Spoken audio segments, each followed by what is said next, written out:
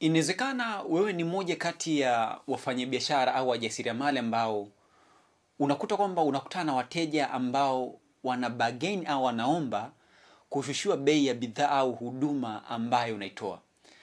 Na mwisho siku umekuwa ukijiuliza maswali kwamba hivi ni kwa sababu gani watu wanakuja kwenye biashara yangu na wanaomba niweze kuwapunguzia bei ya bidhaa au huduma ambayo naitoa, lakini wakienda sehemu zingine hawaombi kuweza kupunguziwa bei ya bidhaa au huduma ambayo unapewa katika maeneo mengine tofauti na eneo lako au sehemu yako ambayo unatoa huduma au unauza bidhaa fulani. Umesha kujiuliza ni kwa sababu gani inakuwa ni hivyo? Sasa video hii ya leo nataka niweze kuelimisha. Nikwambie ni kwa sababu gani watu wakija katika biashara yako au wakija katika shughuli yako ya kijasiriamali, huduma ambayo watakuwa wanahitaji au bidhaa ambayo wanakuwa wanahitaji ni wanaomba uweze kuwapunguzia bei mara kwa mara. Inawezekana kuna sababu nyingi sana ambazo umeshawahi kuzisikiliza, lakini sababu mojawapo ambayo au sababu mojawapo kuu ambayo inawafanya watu wengi au wateja wengi wanapokuja katika biashara yako wakuombe wapunguzie bei ya bidhaa au huduma unayoiona ni kwamba umuhimu wa bidhaa yako wanauona ni mdogo kuliko fedha waliokuwa nayo. Sijui kama utakuwa unanielewa hapa. Ukiona mtu anakuja au mteja anakuja katika biashara uliyokuwa nayo au katika shughuli ya kijasiriamali uliyokuwa nayo na kaomba uweze kupunguzia bei ya bidhaa au huduma unayoitoa, sababu kubwa ambayo ipo nyuma ya yule mteja ni kwamba anaona umuhimu wa bidhaa au huduma unayotoa ni ndogo sana kuliko fedha aliyokuwa nayo.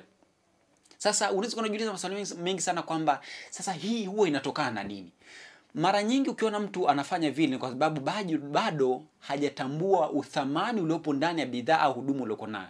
Au inawezekana pindi ulipokuwa unatafutia soko au pindi ulipokuwa unatangaza bidhaa au huduma uliyokuwa unaitoa haukuelekeza vizuri umuhimu uliopo ndani ya bidhaa au huduma ambayo unaitoa.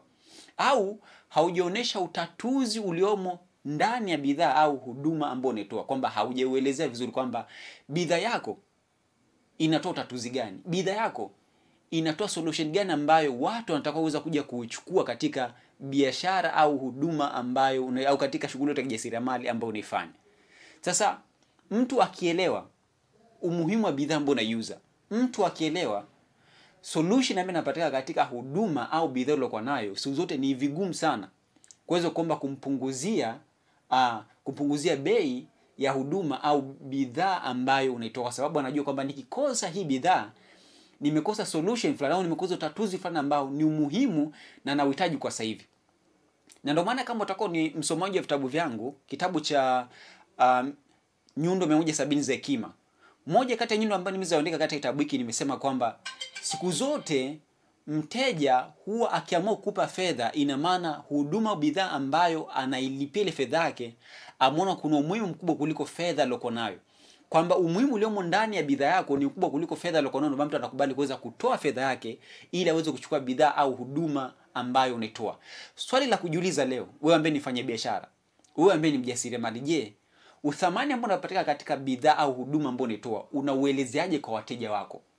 Je, kwa sababu inawezekana wengi wetu tunauza bei, wengi wetu tunauza eneo la biashara ambayo unafanya au ujasiriamali unafanya. Inawezekana wengi wetu tunauza jina la bidhaa lakini hatuuzi uthamani ambao unapatikana katika bidhaa zetu, na mwisho siku unakuta kwamba watu wanakuja katika biashara zetu au katika shughuli zetu za kijasiriamali na kuweza kutukomani sisi kwa kuweza kuwapunguzia bei ya bidhaa au huduma ambayo tunaitoa.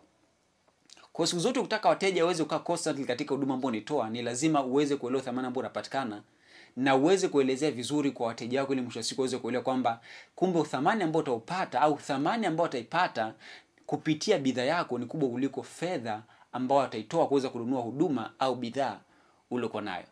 Ningependa kujua umejifunza nini katika video hii, lakini vile vile kama utakuwa na maswali usiache kuweza kuniuliza, kunitumia message na mimi nitakujibu. Hii ni Lazaril Talk na Lazaro Samuel.